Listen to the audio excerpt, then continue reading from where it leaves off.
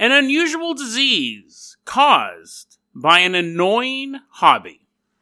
And then we take a look at the alien abduction of Johnny Sands. Who's Johnny Sands, you ask? Why, he's the most rootinest, tootinest alien abduction victim you'll ever meet. Today on Dead Rabbit Radio.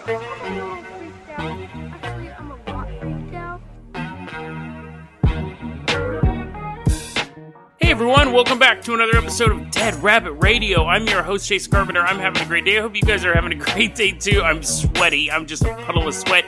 And just think about it. A year ago today was the day before Dead Rabbit Radio started. I still don't know if I'm going to do anything special for tomorrow's episode. Because I kind of did my look back episode for the New Year's Eve episode. And I thought that I don't think I can do another one 6 months later. The last 6 months have kind of been a blur. The first 6 months was pretty rough. And the last 6 months, they've been kind of rough too, but it just kind of flew by. And I've had a lot of good stories, but I haven't had a lot of bad. Like that first retrospective, I was able to say, like, this was my least favorite episode.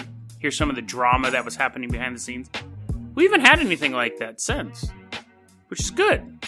I haven't had an episode that I've recorded in the past 6 months that I've been like, this episode sucks. I've had episodes I've recorded that I've re-recorded, and it's just funny because that's part of the thing of becoming skill. I don't think I'm sure I could do much better at this than I am doing, but through practice, I can be recording something and I'll go, this isn't working.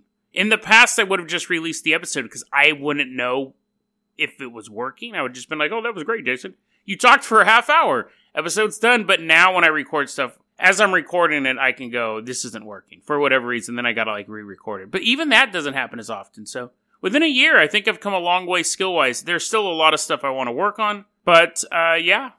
I mean, that's it. There wasn't any craziness that's happened in the past 6 months. Other than the stuff that we cover on the show. Let's go ahead and actually get started with our first story. Now, for our first story, we are going to England. The year is 2014, so not too long ago. There's an old man, actually not that old, he's only 62 years old. That's old to you if you're young. When you're 42, that's not old anymore, but there's a 62-year-old man laying in a bed in Britain.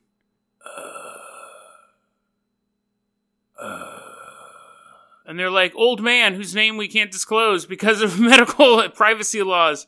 Just hang on a little bit longer. I can't. There's a scientist, doctor dude, doing stuff in another laboratory. Doctor's like going over these readings and stuff like that. And he's like, I got it. I know what's making him sick. So he's running through the hospital. Get out of the way, nurses. Move out of the way, burn victims. I got a person to tell something to. Because it's too late to actually save this person. This person is eventually going to die. But the scientist doctor kicks in the door and goes, I got it. I know what's killing you. And he's like, thanks a lot. Is there a cure? And they're like, no, there's no cure. But I thought you would want to know what killed you. And he's like, I'd rather have a cure. So, this man who they haven't named, we'll call him Seamus. We'll call him Seamus, and the reason will become clear in a second. So, Seamus, in 2009, he was diagnosed with this thing called hypersensitivity pneumonitis. I know how to say pneumonia. This had a couple extra little vowels on the end of it. Hypersensitivity pneumonitis. And what happens is this horrible lung disease where you're basically like getting in mold and stuff into your lungs. And it's causing your immune system to basically attack your own body. So it just completely scars up the inner sides. It completely scars up the insides of your lungs. So this gross little it's basically, remember that movie Osmosis Jones? But it's a horror movie. They're crawling in you, and they're like making Osmosis Jones shoot your own lungs. And he's like, I'm doing such a good job as you're like slowly unable to breathe. So Seamus has this disease, and they can't figure out what it is. The doctors are like, okay, well, we know what causes this. It's mold. So let's go to your house. So they go to his house, and they're like checking for mold, and they're like, no, there's no mold here. Do you keep pigeons? Are you a pigeon? Is that one of your hobbies, is playing with pigeons? And he's like, no. I don't like pigeons. Who collects pigeons? I mean, I know they don't collect pigeons. They raise pigeons. They're not running around the neighborhood like throwing nets on random pigeons. But I know Mike Tyson plays around with pigeons and stuff like that. It just seems such a weird hobby. A pigeon person is the male equivalent. Basically, Mike Tyson's a cat lady, but with birds. So, anyways, he's not a pigeon person.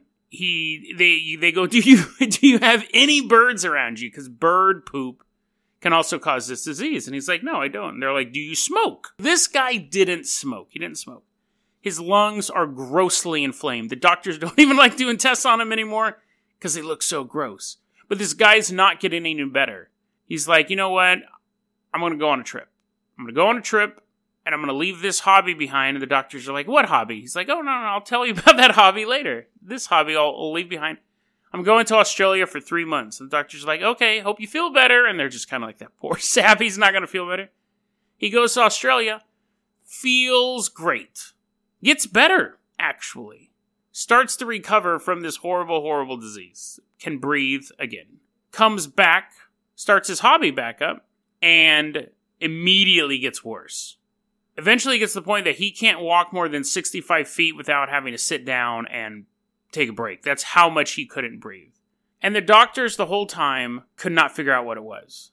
But the doctors the whole time, although they did check his house for mold, and they did check his bird cages, make sure he had none, wasn't hanging out with a bunch of pigeons on the roof, they did notice he had quite an odd and annoying hobby. It was playing the bagpipes. Every day, he played the bagpipes. He had this really nice bagpipe, and it was a synthetic bag. Now, the old bagpipes had leather bags that every day you had to treat the leather to keep it loose. But as technology has moved on, people have moved on to the synthetic bags. So you don't have to do that. I mean, you're recommended to clean them, but you don't have to do this daily treatment for them. He played the bagpipes every single day until he went to Australia for 3 months. Didn't bring his bagpipe with him. Got better. Came back to the UK. First plane lands. He unpacks his bags. He's like, oh, I've missed you, honey. As he's hugging the bagpipe. Starts playing it again. Gets worse.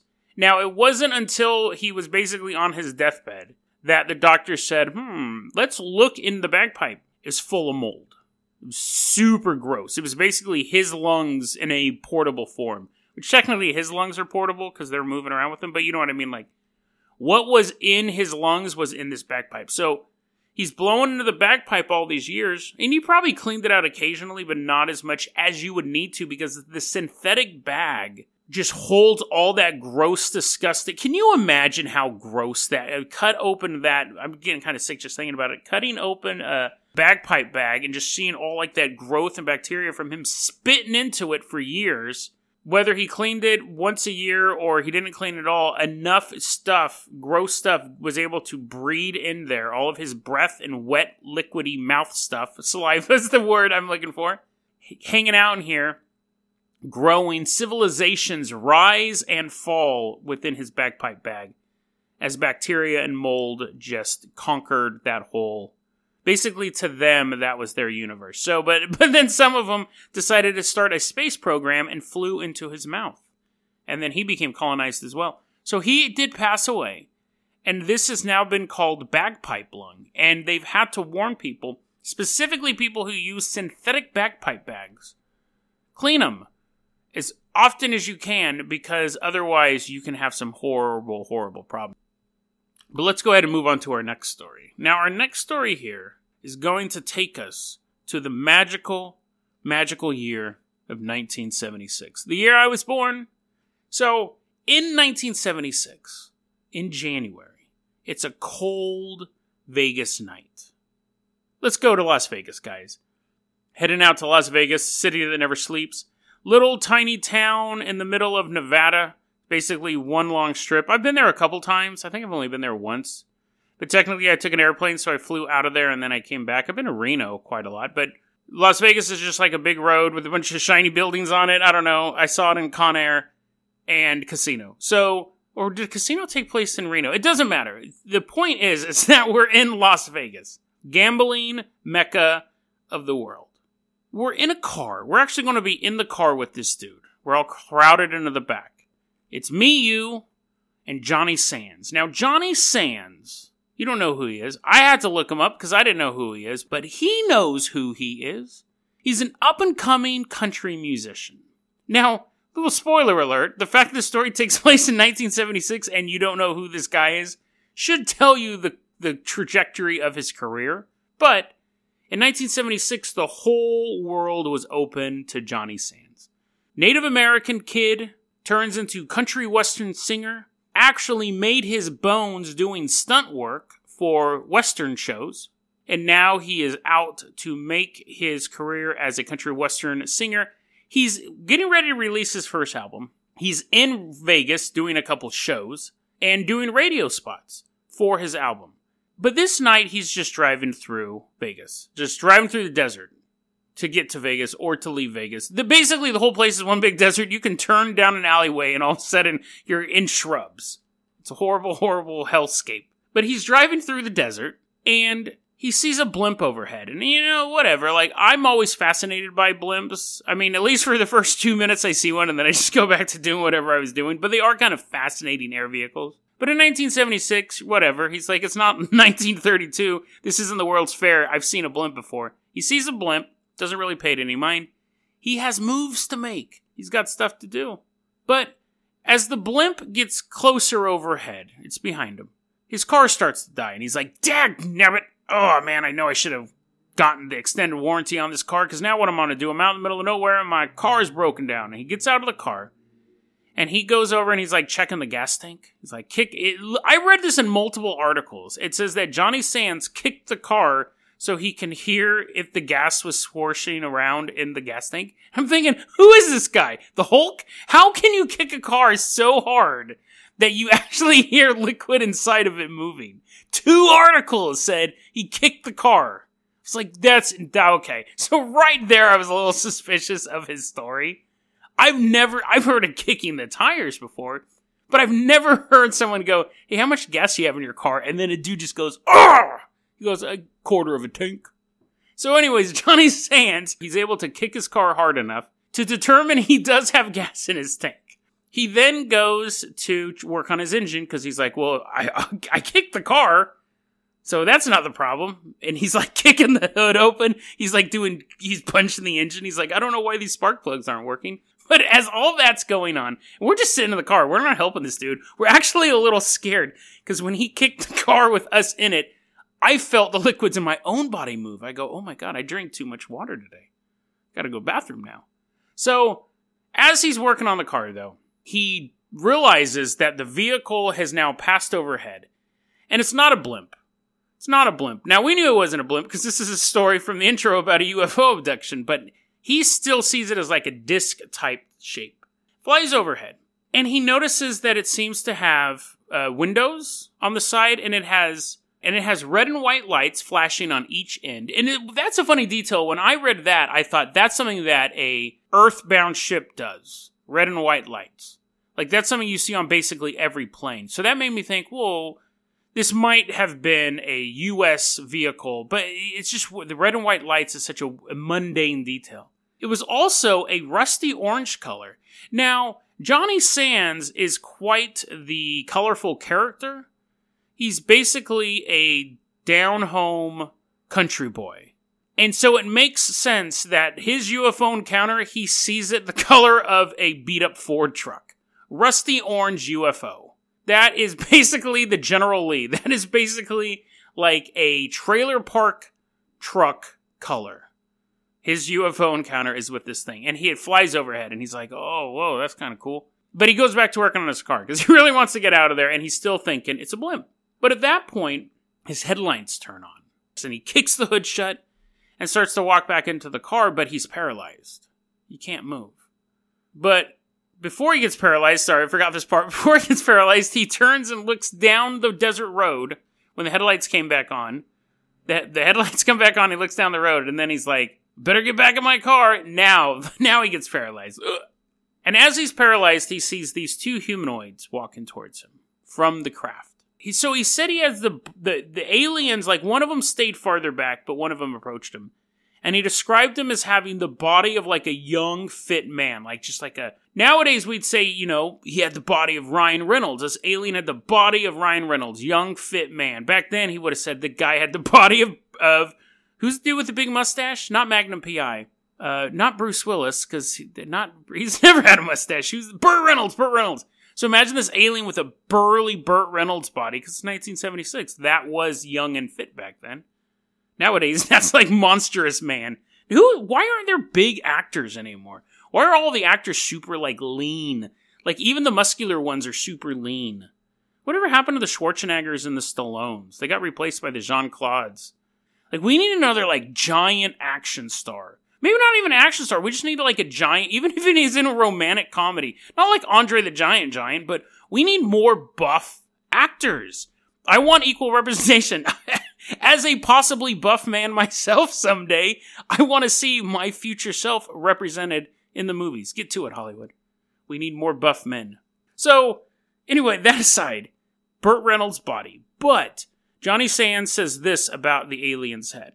This is interesting. Exact quote. But in his facial structure, I don't know. Something gave me the idea that this guy was 300 or 400 years old. It was a very powerful face. Not ugly. Powerful looking. And that's kind of interesting. He goes on a couple times in his descriptions, he talks about, I know what powerful looks like. When he goes into like, he's like, listen, I grew up on a reservation. I've been around people who were like spiritually touched and knew things greater than I could ever hope to know. And that's what these aliens look like. They just looked like they had the secrets to the universe in them. They look powerful. Powerful. And you're like, okay, Johnny, calm down, dude. Powerful. One of these articles actually is just a straight interview with him, and it's a hoot. But, so he's saying that they looked like these Adonises from the neck down, and he's saying they weren't ugly, they just looked so knowledgeable, they looked ancient. But they also did kind of have wrinkles and stuff like that. This is how he described them. They were bald. They were tall, too. They were his height. And they were bald. No eyelash. There was no facial hair whatsoever. So no eyelashes, no brows, no whiskers, nothing. Now, they wore black skin-tight suits, like basically unitards, from the wrist all the way down to the ankles. And as I've been looking into more alien abduction stuff, it's so bizarre. Almost all of them wear unitards. Almost all aliens wear unitards. I'm wondering how come there's no aliens wearing togas. Does it have something to do with the way that they travel? Or is it just an easy detail to make up if you're making up a story? I don't know. But there has to be some reason why they're always wearing these unitards. But he said that the suit was skin-tight black, so you could see their perfectly carved Burt Reynolds muscles. He could see each hair pressed up against the tight suit. He said that it looked smooth, but when he touched it, because at one point one of them brushed up against him, Johnny was like trying to make the moves on this dude. The alien's like, stop it. But no, we come in peace. Get your hands off me. He brushed up against the alien, and the suit felt like sandpaper. So even though it looked super smooth, it actually was quite coarse. All of this going on, they had black eyes with white pupils, so little inhuman eyes, something you don't normally see, a flattened nose, a small mouth, a little slit mouth that didn't move when they spoke. So these ones are, again, working on some sort of telepathy type stuff. And a very interesting detail, they had gills. They had little gills on the side of their neck that would constantly move. So basically fish gills, maybe like farther up, like on the head area, but they were basically very visible there. But they still had a nose and a mouth and all that stuff. So there's this whole thing where they're basically asking him, like, what are you doing here? They ask him, what are you doing here? Even though they just flew over in their Chevy pickup, landed, paralyzed him, and they go, what are you doing here? And he's like, I'm here promoting a music album. The dude is so down to earth. Like, assuming this story is true, he's meeting extraterrestrials for the first time, and they go, it'd be the equivalent if someone goes, take me to your leader, and he's like, Trump? You want to know about Trump? Why he's making America great again? You better come on down. Come into the White House. Like, just, instead of just being like, whoa, wait a second, you're aliens? He just goes into his sales pitch. They go, what are you doing here? And he's like, well, I'm in Vegas to sell my album. I'm a country singer and I got stuff to do. I got moves to make. And you're sitting here, you're busting my car. I gotta go. I don't know why he had a New York accent all of a sudden. But anyways, and he said, I said that. I didn't go off in that whole monologue that Jason just made up, but he did say, I'm a country western singer. I'm here promoting an album. And he says the aliens acted like they understood what I was talking about. Like, that they understood what a country singer was and things like that. It was so odd. Now, he doesn't reveal a lot of what these aliens say, because they told him, don't tell anyone what we talk about. He did ask them questions like, are you with the military? And they said no. But for the most part, he doesn't really reveal a lot of stuff about what was said. Now, again, this happened 42 years ago. So some of it has come out, but he said, they told me not to say anything. And we'll get to kind of a loophole in that later on, but he's given us just a little bit of the questions. Now, I think what's so funny, so he's meeting these aliens, and when he first meets these aliens, because again, this is 1976, so we've had UFO culture around for about 20 years at this point. You had all the movies, and you had all the stories of these little green men and all this stuff. He says this is one of his great quotes. Well, I'm not discriminating nobody, because I'm not wanting to say that I'm the only man who has seen somebody from outer space. But I do have a little bit of a problem with some of the stories that I hear, because I don't think those little balloony-shaped head people with green dotted eyes and crawl around and look like piss ants, I think their intelligence is far beyond that look. They're not 3 foot high. These people I seen were intelligent people. You could see wisdom in their face. You could see that strength in them. Now, I know there was like 3 different accents during that dramatic reading, but he brings up an interesting point. So he's saying from his point of view, listen, I'm going to have to translate hillbilly now. I'm not saying I'm the only person who's ever seen an alien before, but every description I've ever heard of an alien is wrong, because that's not what I saw at all. And even if aliens did look like that, it doesn't make sense, because aliens seem to be so much smarter and so much more advanced than us, and they look like piss ants. They look like tiny little people. So anyways, he ends up bidding the aliens adieu. And that's just the beginning of his adventure. He ends up talking to the government. He like mentions it at a news conference or something like that. He ends up like mentioning it at a news conference or mentioning it to a reporter, and then he gets connected with this aerospace lab in Nevada. And they tell him, then he tells the story again, and I'm sure they all just thought it was super amusing. They tell him to contact the government. He contacts the government, and they want to do like a lie detector test on him and interview him. And at one point, he says, I have an album to publicize. And this is actually not good publicity for me, because everyone's just going to think I'm a big old kook. Buy my album? You want to buy my album, General? And the guy's like, fine. If I buy your album, will you take a lie detector test? And he's like, if you buy 10 albums, I might. Everyone on the base is having to buy a copy of an album. He does take a lie detector test. He quote-unquote passes, which basically means he wasn't being deceitful. I mean, the thing, lie detector tests are it doesn't necessarily mean you're telling the truth. It just means that in your mind, what you're saying is true. But while they're doing all this stuff, they bring in a guy to do a sketch of the alien, described as the best artist in Vegas. So I'm assuming it was a Velvet artist. The guy had just completed Velvet Elvis, and now he's doing Velvet Dogs Playing Poker. He's brought in by the government to do Velvet Alien. And as the best artist in Vegas is doing this, and Johnny Sands is like, yeah, and then the guy, he was bald, but he had Burt Reynolds' body. And they're like, oh, that's interesting. I can draw that pretty easily.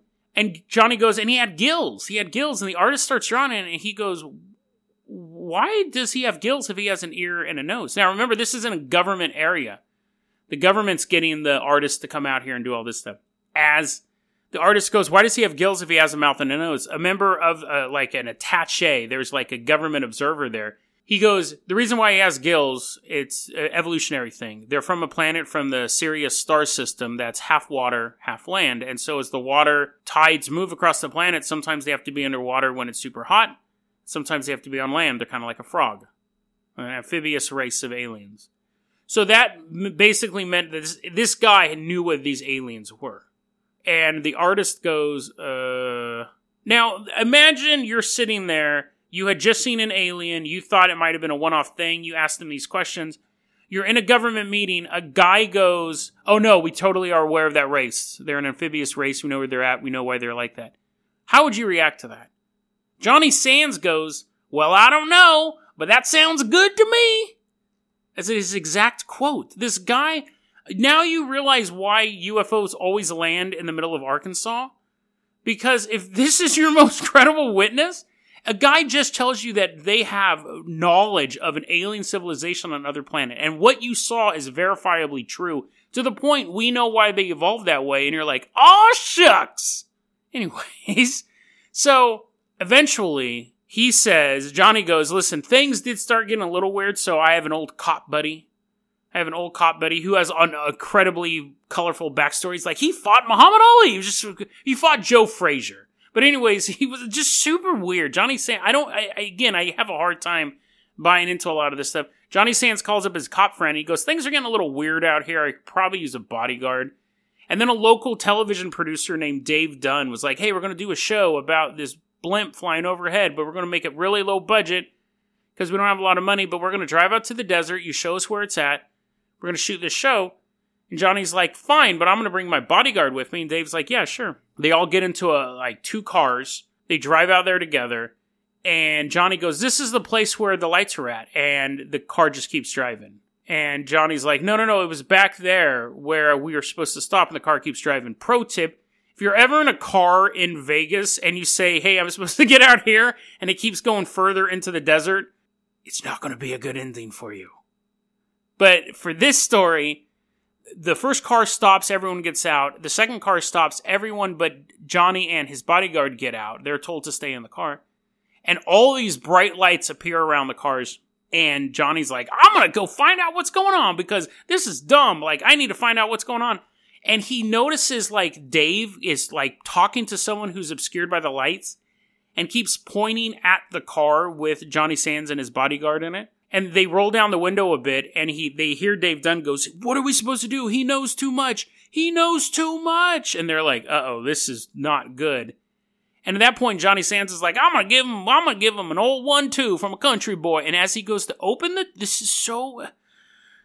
as he goes to open the door to get out to confront the men behind these bright lights in the middle of the Las Vegas desert, he describes two of these big, just balls of fur. They're 3 feet tall, giant balls of hair, like Cousin It from the Addams Family, come running out of the desert and slam against the car and hold the door shut so he can't get out.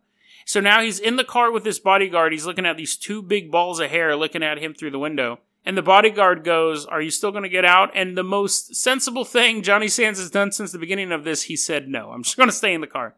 And then eventually the furry people left. And Dave Dunn gets in the car, and the cars just drive back, drop him off at the hotel. The next day, when Johnny and his bodyguard went to Dave Dunn's production office to find out what the hell happened last night, because no one said anything on their way back, who the furry people were, what was going on, they go to the production office they had been to multiple times throughout the course of this whole... That Dave Dunn story was actually quite weeks long. They go to the production office... No one's there. It's been completely cleaned out. And the woman who rented the office out said, no one's been in there for a while. Dun, dun, dun. Dave Dunn, that producer died 1,000 years ago. Dun, dun. It was this weird, he says that Dave Dunn was basically one of the men in black. And they were trying to figure out what to do with him. But what's weird about that story is they should have taken care of him months ago because he'd already spread the story all over the place. So where are we at now with the saga of Johnny Sands? Johnny Sands has done interviews since. He basically says the men in black, the guys who were doing the Dave Dunn and all that stuff, one of the first things they wanted me to do was write a song about the aliens. Write it in one day. Had to hurry up and write a song. And I did. I never released it. And then I feel like all of the stuff the aliens told me has kind of passed the statute of limitations. Enough time has passed. I think I can do it. So I'm going to release my song about the aliens. I'm going to spread their message to the world. And you can find it on my website, myspace.com/JohnnySandsMusic. With this album, we can finally have the message out about the aliens. It's time. It's time to let you guys know what they said. The interview kind of wrapped up with the interviewer saying, do you ever do you still think about this? And Johnny Sands is like, all the time. Sometimes I just walk out of my house. I throw my hands up into the air. I look up at the sky and say, "Come back, friends. Come back, I want to talk to you."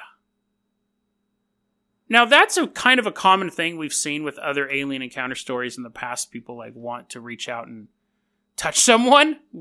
But, of course, your main question is, Jason, you listen to the music, right? You found some of Johnny Sand's stuff, and you listened to this alien song, right, for this story. It's gone. Deleted. Lost. Who knows?